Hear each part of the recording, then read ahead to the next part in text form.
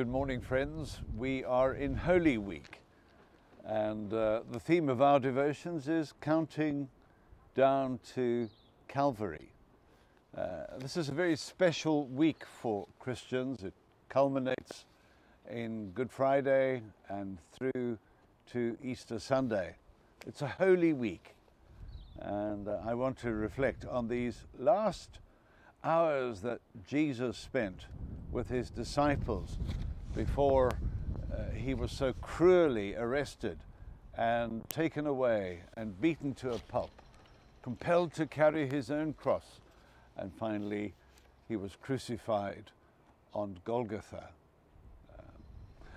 Something I find fascinating as a minister is when there is a bereavement in a family and one has the privilege of sitting and talking to the family, how they remember the detail.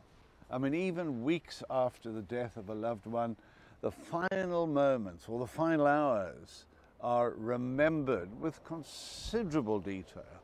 And interestingly, in the Bible, the same applies to Jesus. They remembered to the words that he said, that he spoke.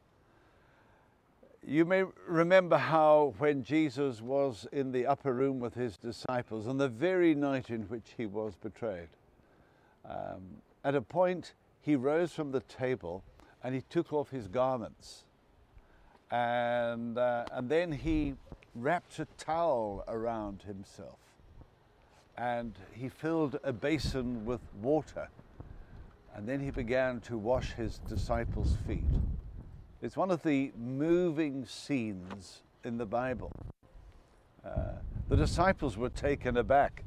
Peter didn't want Jesus to touch his feet.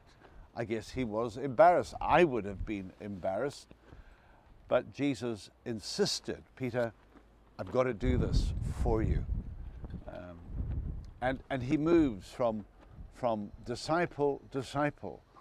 Imagine Jesus having to wash the feet of Judas, knowing that this man whose feet you are preparing and washing is going to go out shortly and betray you. And it was a surprise thing. They didn't fully understand its significance. But after a while, Jesus, having done all that, got up again, he put on his robes and he sat down and he said, do you understand what I've done? If I, your teacher and your Lord, have done this for you, then you also ought to do the same to one another and to others. I have left you an example that you should follow.